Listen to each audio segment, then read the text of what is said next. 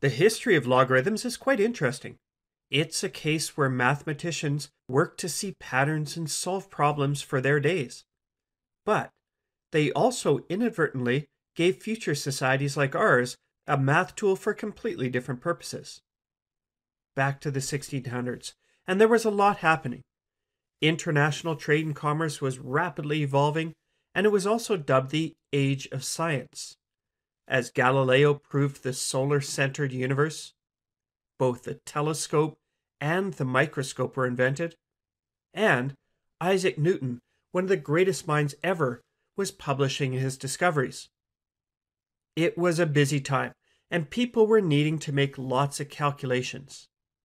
Multiplications were a common calculation that proved very time-consuming, as these were the days before calculators and computers, of course. Along came John Napier, a Scottish man who worked in math, physics, and astronomy, and he recognized that doing addition by hand was so much quicker than doing multiplications. So he started looking for a way to do multiplication more like addition. Now that sounds quite impossible, doesn't it? Given that, after a lot of work looking at number patterns, he figured it out. He published his discovery in a book translated to be called The Description of the Wonderful Rule of Logarithms. Resulting logarithmic tables worked like this. Let's say that we wanted to multiply 3 times 4. Now, we all know that this is 12, right? But let's just use this simple example to establish how this works. So let's start with the 3. We look it up in our logarithmic table and we find 0.477. Next, we look up the 4. And here we have the 4 and it is 0.602. And so we add these together. And referring back to our table, we find our addition and voila, here's our answer, 12.